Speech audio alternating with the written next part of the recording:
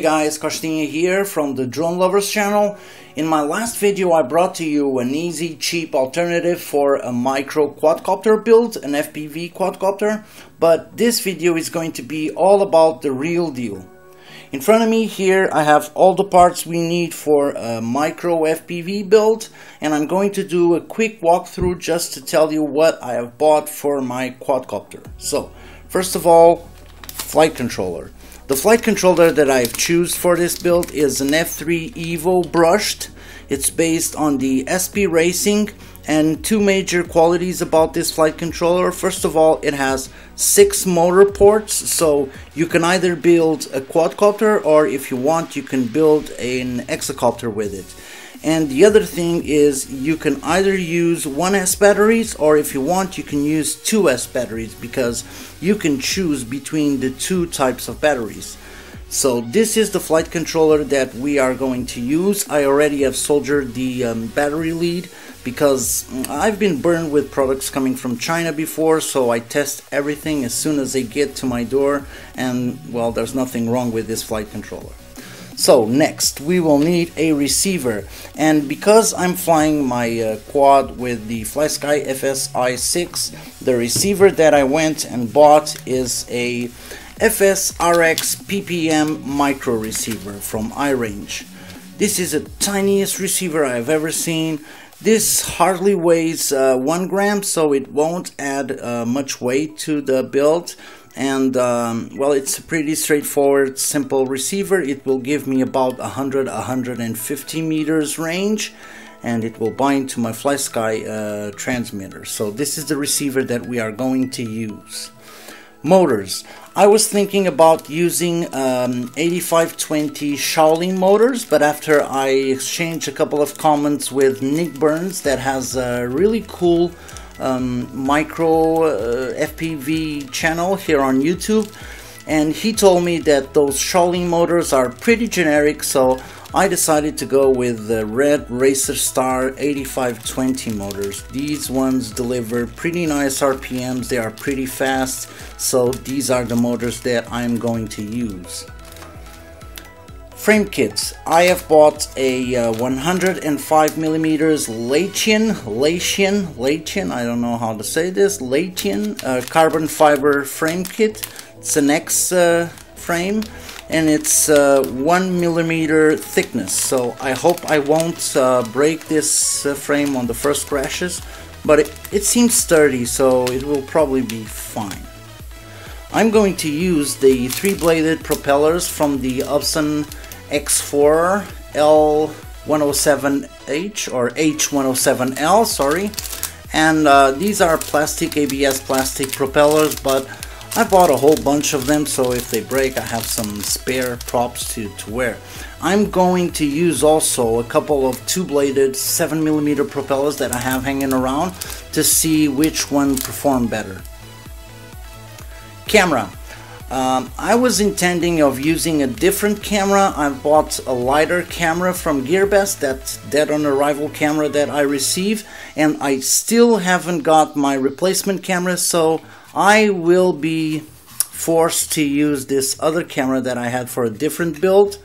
This is an all-in-one TX camera, but this one, well, it's just not as light as the other camera that I had for this build. This one weighs next to 6 grams, more or less. I think it's 5.8 grams.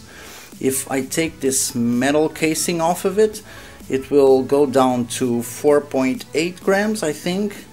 And it has 120 degrees field of view, 40 channels, 25 milliwatts. And the only thing I don't like about this camera is this whip antenna that will give me a limited range, but for now this will have to do. So, batteries. I have 3 types of batteries here in front of me. They are all 1S batteries, but I'm going to try them all to see which one performs better. But I think I will have to buy some proper batteries, because these are pretty generic batteries. These are the batteries that come with our toy quadcopters. I have a 400 milliamp hour battery, I have a 500 milliamp hour battery, and I have this 900 one cell 3.7 volt milliamp hour battery, and I don't know if I'm going to use this one or not. The only thing, it's because it's pretty light and it has quite a bit of power, but I'm afraid of burning something, so probably will put this one to the side and fly it with the 500 milliamp hour battery. So let's put the frame together, let's put some motors on it. Afterwards I'm going to solder the motors to the flight controller, plug it to my PC, flash a different firmware because it comes with Clean Flight, but everyone says that Betaflight performs better, so I'm going to flash a different firmware on this flight controller, and afterwards let's see how this quad performs. So guys, let's put this together. So first of all, let's get the frame together, let's assemble the frame.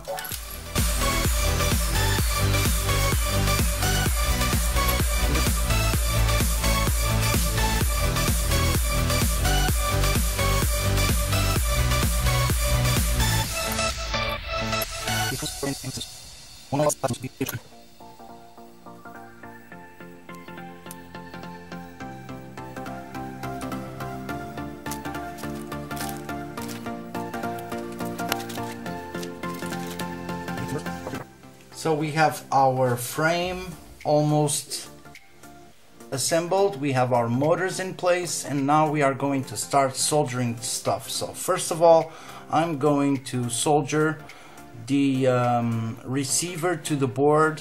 The board has 3 UARTs, 1, 2 and 3, and then up there those 3 little pins are to solder a satellite receiver.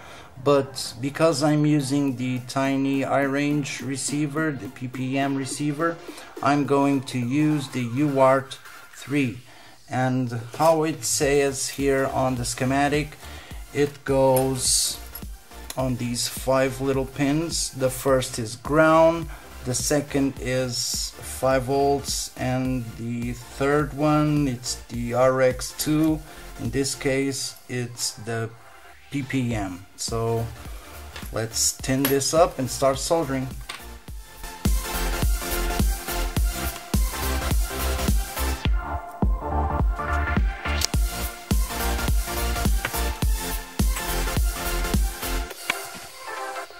Just check to see if everything is okay. So ground black, 5 volts red, white PPM, or RX2. So everything is okay here. You can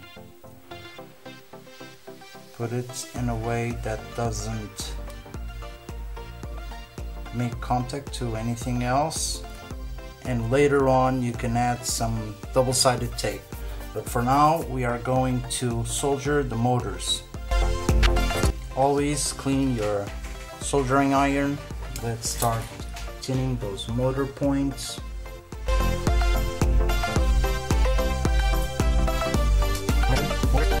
Now that we have all motors, all wires exposed, we are going to put some flux and thin them.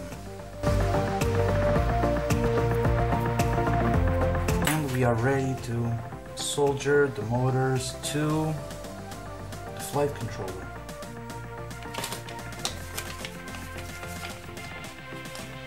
So the ports of the motors, they have 2 pins. The higher pin is always the negative, and the pin which is closer to the battery lead is the positive pin. We are going to use motor 1, 2, 4 and 3, and 6 and 5 are the ports in the middle that we are not going to use, that would be used on a hexacopter build.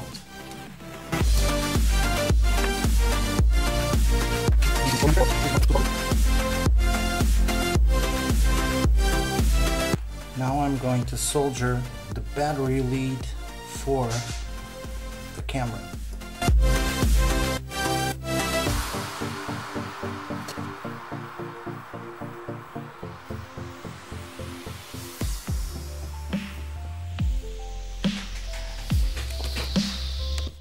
So guys, I have just finished assembling the quad, but it's nighttime, so I won't be able to fly it today. I will try to do a hover test just to show you how stable the quad is, and tomorrow I will upload FPV footage from the quad.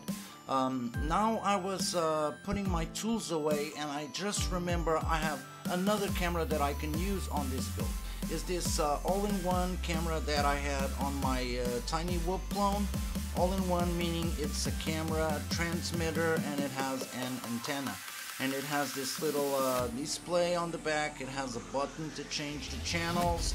And this is actually power switchable between 25, 100, and 200 milliwatts. So I will be using this camera instead of that other bigger camera that I actually bought for a different build, a bigger build. This bigger camera is weighing 5.9 grams, almost 6 grams, and this other camera that I was using on my tiny whoop clone is weighing 4.1 grams. So that's actually 2 grams I can shave off the weight of the quad, and that will translate in more stability and longer flight times. So guys, I hope you have enjoyed this build.